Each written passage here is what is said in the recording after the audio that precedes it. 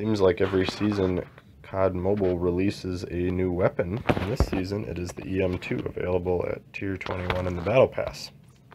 So I've gotten that a few days ago, so I've got that equipped here on a loadout, along with this Iskra Graffiti Queen I got for watching the World Championships. So naturally, we've got to take a look at this thing and make a gunsmith and try it out. First thing I noticed when looking at this, it's got the bullet speed, but more importantly, if you look at the damage detail, this is a 3-shot weapon. So like the Man-O-War or the ASM-10 and kind of the Odin, where it does a 3-shot any part of the body out to a certain range. So that's obviously nice to have, but we'll see what we can do. I don't know if it'll be worth range boosting, but just to look at some of the interesting attachments here, because there's that bullet speed factor. We've got different barrels that affect the speed. This one slows it down, this one speeds it way up, this one speeds it up and also increases the damage, but then the recoil is a little crazy. Also got different magazines on here. We've got a fast reload but decrease the ADS time. That seems to be a thing on a lot of these newer weapons they've released that have these kind of different attachments. So I'm gonna throw on some of these right away. This is, I don't want to decrease the movement speed like that, so I'm gonna throw on this one, sturdy grip tape, and I'm going to throw on this here, so I don't do hip fire much, so the light stock. And then I think we'll try, leave those off for now, take this into the practice range and finish up the rest of the gunsmith there. Okay. So, oh, this is like a, whoa, it's like a built-in sight here. How about that? I don't know if that's good or bad. It's better than a lot of the default iron sights on guns, but it's also worse than the red dot. I don't know, maybe it's comparable to like the swordfish, but no matter, we're going to use it. I wonder if you can customize the reticle on there. But, let's finish out our loadout here. So, let's try throwing on, I don't want to do that. Don't want to decrease the range. Let's throw on this one. I feel like on all these guns that have a task force barrel, the task force barrel is supposed to be like the best attachment for it. So that increases to 39s and 36s in the bullet speed. I'll have to look at the comparison afterwards to see if that changed anything else. And I definitely want more ammo.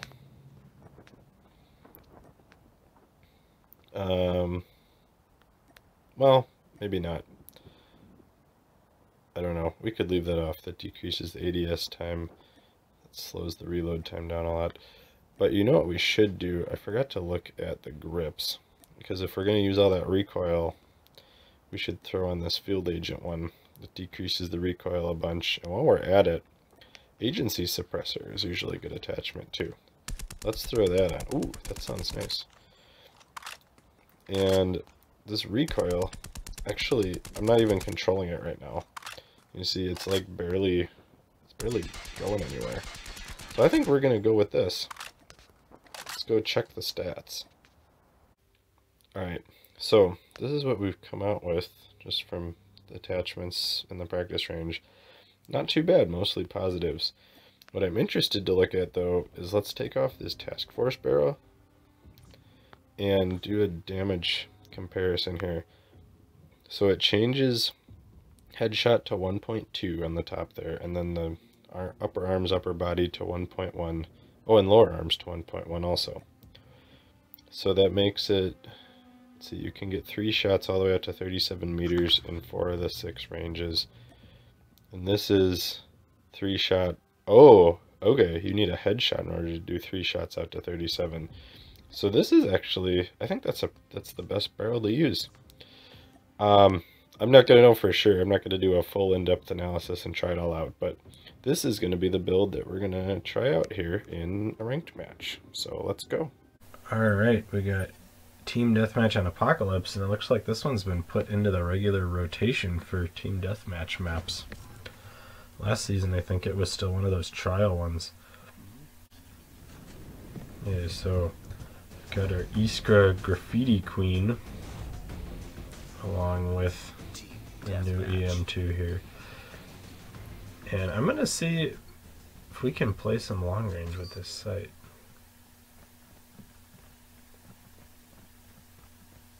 But I'm going to go to the reliable spot here, set up the trophy system first. But this sniping outpost right here, and there's already your first victim. Pinpoint perk might be helping a little bit there, but this is feeling really good so far. Hitting a lot of shots. Oh, we got two guys set up here. Ah, pinpoint perk couldn't get that one though. I guess I shouldn't completely blame the perk though. I have a lot to do with the aiming. But the spot is still working, so... Ah, I feel like I was so close at hitting some headshots there. That's okay. But let's go back here.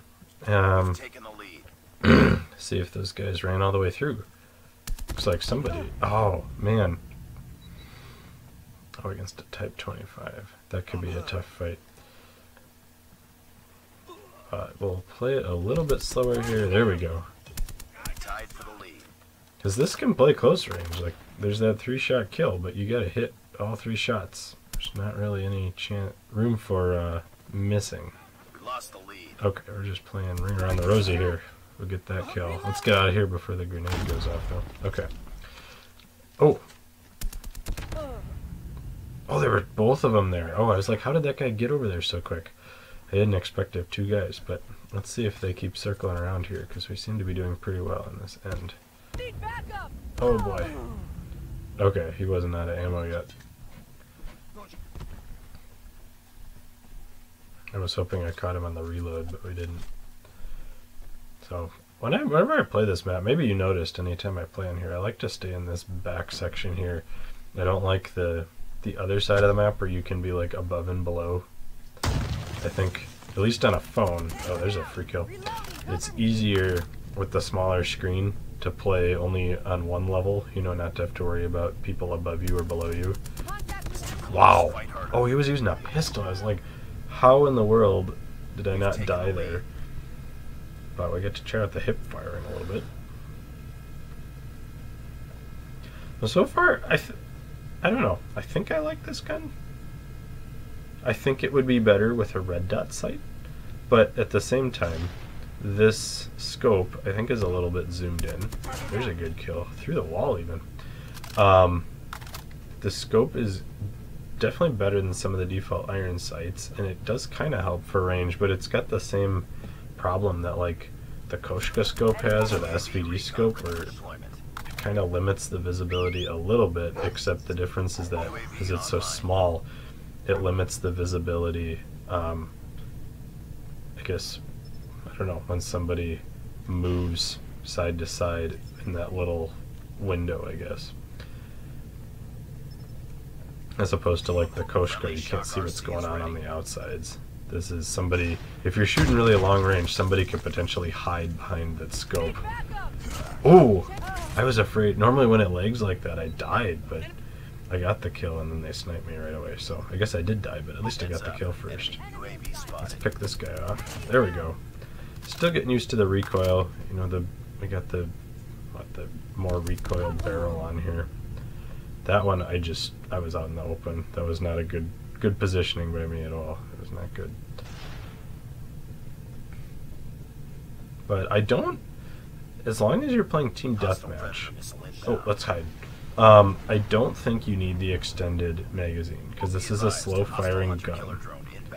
So, oh, right as I back off, somebody showed up there.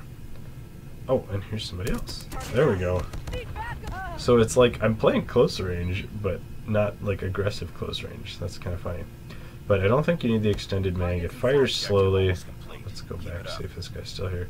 But you know, maybe if you were playing hardpoint or something, you'd want more ammo.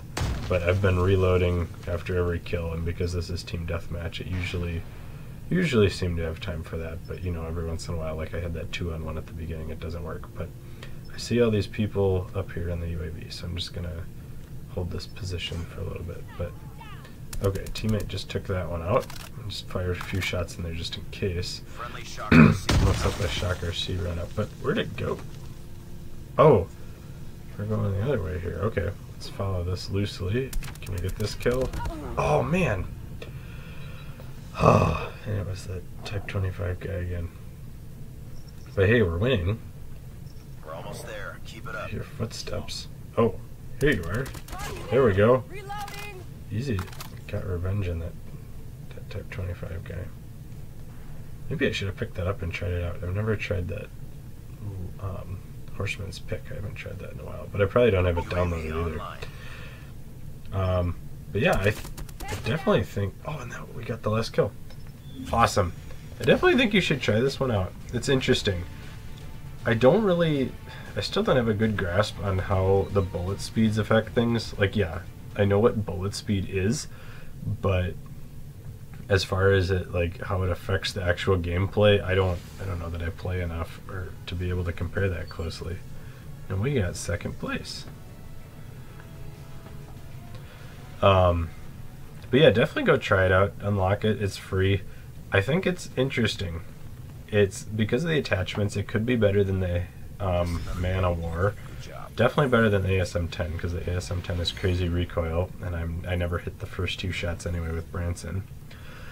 14 and 8. Wow. That's pretty good. So, show you my loadout, and I don't know if this is the best or not, but we did have the pinpoint perk on here. I got that task force barrel. That's I think it's the most interesting part, but otherwise stability and movement speed. So there's that barrel, and thank you everybody for watching. Go try it.